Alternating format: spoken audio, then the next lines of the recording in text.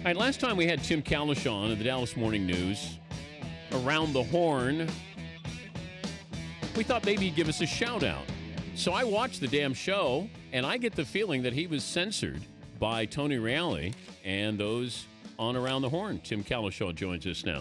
If that's the case, Tim, you tell me. I'm fine with it. We move on.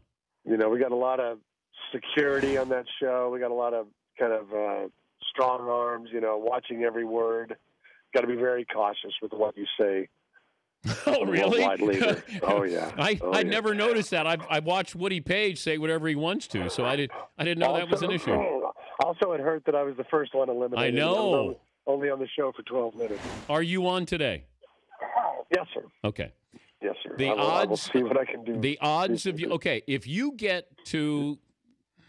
down to the final two, you got Showdown, there has to be something. Showdown. I'm sorry. Okay, so maybe a little code, maybe a little signal. Maybe in Fuego. Maybe I could try Fuego. I think everybody would know where that came from. So let me see if I can do a little in Fuego. All right, fair enough. All right, so what is the storyline there in Dallas today? Not in Fuego. Not in Fuego. The opposite of in Fuego. Okay. Chili. You know, it just shows you how fragile the whole thing can be. You're rolling along, and I thought it was very funny that I was at the game, so I couldn't hear what was on the TV, but I'd been told Jerry Jones had just been on the TV saying, you know, we've put together the kind of offensive line, frankly, that Tony Romo deserves. Next play, boom, knee in the back. Actually, it was two plays later, and then plays. Boom. He was almost intercepted on the first play. Then it was the second play. And then Jerry left the suite, went down to the locker room, and then I think he put his hands on Romo, and I think he medically cleared Tony to come back. People don't realize Jerry did the surgery. He did the back surgery last offseason. Yes, I am breaking that. Do you think Jerry has a direct elevator? Yes. From the suite right down to the locker room? I would think so. He so. gets down there awfully quickly. I think he goes right into his scrubs. He's got nurse there with the gloves there. They scrub him up, and he's ready to go. Right into surgery if they need him. Scalpel nurse. Here we go. All right, you got Arizona coming to town next week. Yes. And I thought, okay, if you lose to Arizona, now we have a story. Losing to Washington, as long as Romo's healthy and they go back to their game plan, then I'm not as concerned. What would concern you now moving forward with this Dallas team? Well, I mean, I just think, you know, Washington goes with the all-out blitz. Look, we're going to take chances. If they beat us with big plays, they beat us with big plays. But we're going to rush 7 guys some plays, and 3 of them, you know, that look like right linebackers, you know, on the same play. They did all kinds of crazy stuff, and they got to him. And now Arizona blitzes a lot. You saw how much they went after Nick Foles, and they obviously know what to do coming here. So, you know, he's going to get hit, and he's probably going to get hit a bunch. And then he's supposed to get on a plane and fly 8 hours to London, which isn't the greatest thing if he's got back problems. So I think people have some real concerns about what lies ahead for Romo. I just didn't understand the game plan in the fourth quarter and overtime, Tim.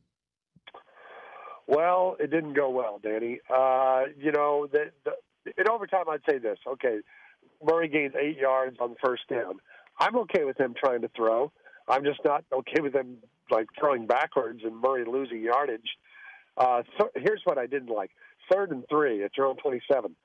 Give it to Murray there. You're going to go for it on 4th down. It's overtime. Yeah. You know, you're not going to punt. This guy's rushing for 6 yards a carry. Give it to him there. And you'll probably get the first down and get things moving again. But try to little pass to Witten that didn't work, and then 4th down was just a total disaster. But, you know, Washington, Jim Haslett comes after the Cowboys, and he's done it for years, and he's done it really well, and he did it again. Romo's health, when is MRI today on that? MRI today, and they'll say something about 2 o'clock our time, not till then.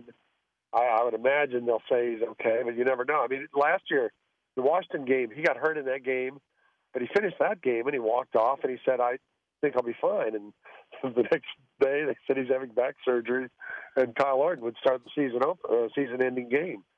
So I assume he's going to be okay after they see the MRI, but I think everybody just fears now, you know, the target is there, and people are just going to come after him relentlessly. So you'll give us a shout-out today if you make it to Showdown. Gosh, I have been stuck losing in buy or sell. Something like the last 4 shows, I've been the first one eliminated. Well, I've just been off my game terribly. If you don't think you're going to perform, then I'm not going to watch. I'll just I don't even know if you want to be associated with me at this point until I get back on my feet. But who knows? You know what? You know what? You didn't think Colt McCoy was going to do it last night? You know, Colt and I went to the same college. Maybe I'll channel my Colt McCoy and I'll get it done today, and I'll get a little fuego in the Showdown. No, I text Colt's agent prior to the game at 7 Eastern and said, when Colt wins, we'd like to have him on today. Uh-huh. So that's sort of calling a shot, isn't it? And was he on? Not yet. Okay. I got 12 more minutes, so there's a chance that I get him on. There's a chance Colt could hop on here. Yes. All right. Well, thanks for joining us as always, and keep the pictures coming that you send to me, Tim. Thank you. I'll try to keep you entertained. Thank you. Tim Cowlishaw, Dallas Morning News.